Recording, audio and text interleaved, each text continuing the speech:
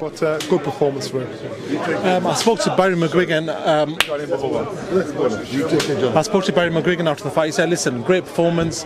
Maybe could have got him out a lot quicker, but you know what? It's great experience for him, and he's done what he needs to do for this fight." You know what? The fight couldn't have turned out any better way. The fights went enough rounds for him to think how far and where we were being around 9. As the rounds roll on, he still looked in control. At points where he stepped up the pace and let a flurry of shots go, he didn't gas himself out. Calmed down a little bit as the rounds rolled on, but then still control the pace. I think it was a completely controlled performance. I do want to quickly move away before you've got to do other stuff, but I want to talk about Fury Usyk finally got made. I want to ask you your opinion.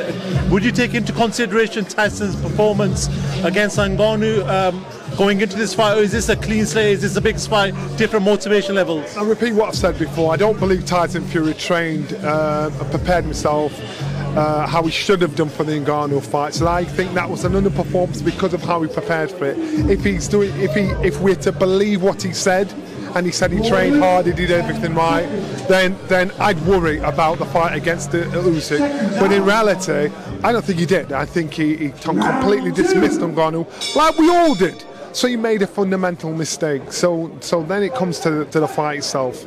I expect Tyson Fury to be too big, too unorthodox, for Oleksandr Usyk, as Usyk is for everybody else. But the size will make a massive difference, and so Tyson's controlled performance should be enough to take care of Oleksandr Usyk, in my opinion. Obviously on TalkSport a lot was made about your remark saying that his legs had possibly gone. I spoke to John Fury about that. He said, "Listen, well, these people don't really know much about what's going on."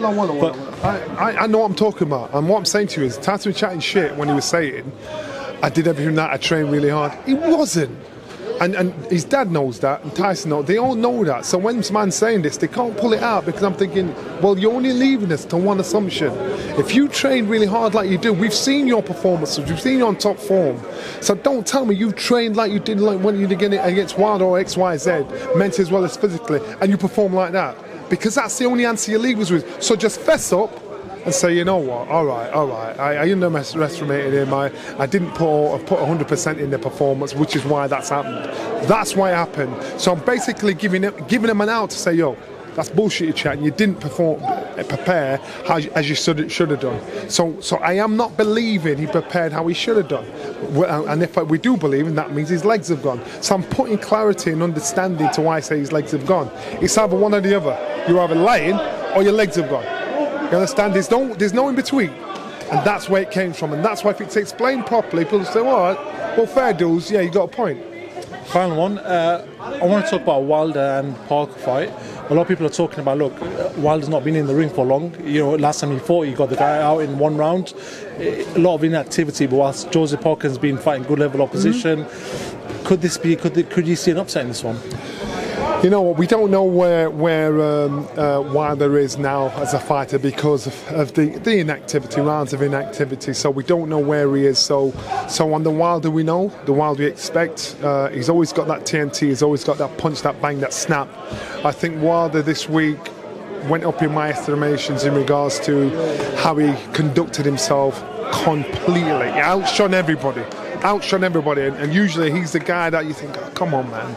Outshone everybody, humble, respectful, but forceful, and understanding he knew who he was. I think him against Parker is a good fight, but in reality, I think if Wilder's the guy that we still think he is, that punch ability, that punch power, will be hellfire. I don't think he's a better technical boxer than Parker, but we've seen him with other fighters that he's not been technically better than, but he's knocked him out. I think the same thing happens again. John Nelson, always a pleasure to talk to yourself. Thank you so much for giving me your time.